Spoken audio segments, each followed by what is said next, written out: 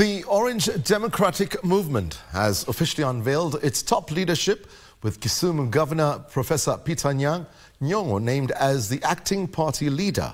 Homabay Governor Gladys Wanga takes over as the national chairperson, to be deputized by Mombasa Governor Abdulswamad Nassir, Kisii Governor Simba Arati and Vihiga Senator Godfrey Osotsi.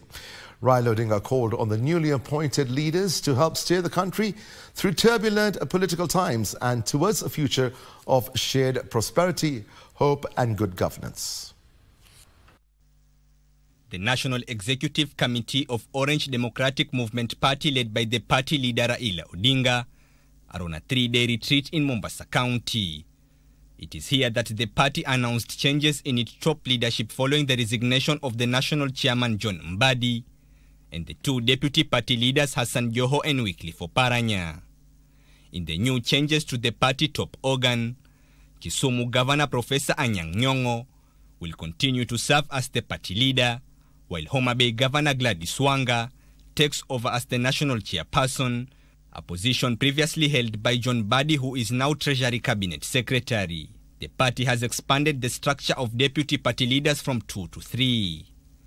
The deputy party leader's position, previously held by Wycliffe Oparanya CS for cooperatives and MSMEs, and Hassan Joho CS for mining and blue economy, will now be led by Mombasa Governor Abdulswamad Nassir, Kisii Governor Simba Arati and Vihiga Senator Godfrey Osotsi. The leaders they are succeeding have been called to help steer Kenya through turbulent times and towards a future of shared prosperity, hope and good governance.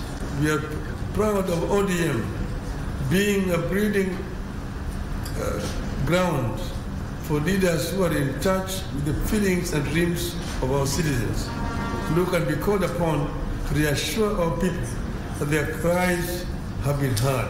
Odinga at the same time announced that the party will conduct grassroots elections starting next month. These elections are crucial to reactivating our party in every village and neighborhood. Let this exercise be one that strengthens our unity rather than sowing seeds of division and hatred. The party leader further iterated that ODM remains steadfast in pursuit of good governance, accountability, the rule of law and the fight against corruption. Odinga has temporarily stepped out as party leader as he campaigns for the post of African Union Commission chairperson. For Legends Edition, I'm Abdulswamad Nassir.